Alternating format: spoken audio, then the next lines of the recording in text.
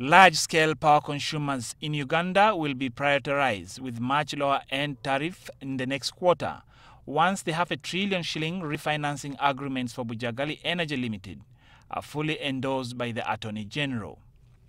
We expect to close refinancing of Bujagali within the next 2 weeks.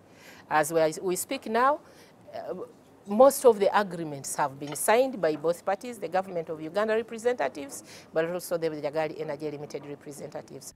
With an annual tax break of nearly 40 billion shillings over the next 5 years for the power producer offered by government, taking effect next week, the industrial sector players are expected to reap from a reduction in end-user tariff by up to 30%.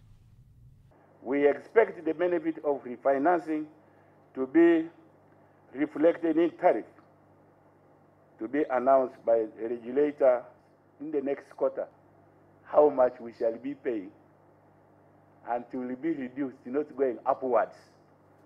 It is going downwards. The refinancing of the $502 million led by the International Finance Corporation, IFC, aims at broadening the span of the utility date in order to shift end-user tariff downwards from 13 cents of a dollar per kilowatt to 8 cents of a dollar. We need to have some things, paradigm shift. On, for example, we are talking about tariff stabilization fund being fronted, yes. An operator makes extra money, should go in the tariff stabilization fund. In case these additional tariff shocks, then this comes in.